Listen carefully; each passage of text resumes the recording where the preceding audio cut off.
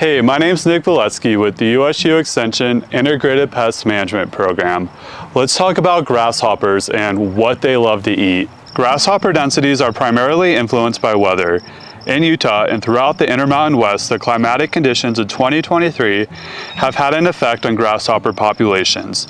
We're seeing a big spike in their numbers this year, but other years we may see a lot less. Grasshoppers spend the winter as eggs in the soil and are unaffected by cold air temperatures.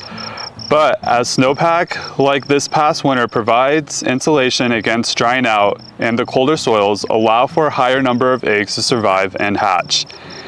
In Utah, we acknowledge 4 species that tend to cause the most damage to our agricultural and landscape plants. These are the differential grasshopper, two-striped grasshopper, red-legged grasshopper, and migratory grasshopper. Grasshoppers have chewy mouthparts that tear away plant tissue, just like we see with this Brussels sprout here. They are commonly thought of as foliage feeders, but will also feed on the flowers, fruits, seed heads, stems, and essentially all above ground parts of the plant. Often, fence rows and roadsides adjacent to our crops serve as a major source for grasshoppers.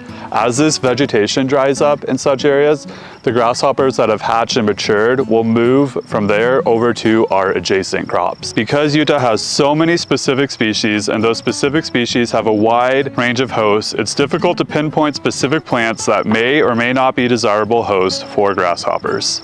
At this farm with a lot of vegetable crops, we're seeing a lot of variability of what the grasshoppers are liking to eat, like our brassicas, potatoes, tomatillos, and of course all the weed species. But then there's other plants that they seem to leave alone, like our cucurbits, tomatoes, and some of our beneficial flowers.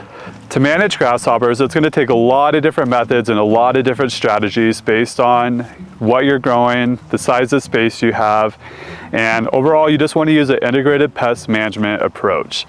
Check out our other videos on more specific grasshopper management techniques, along with all our fact sheets and other resources on extension.usu.edu/pest.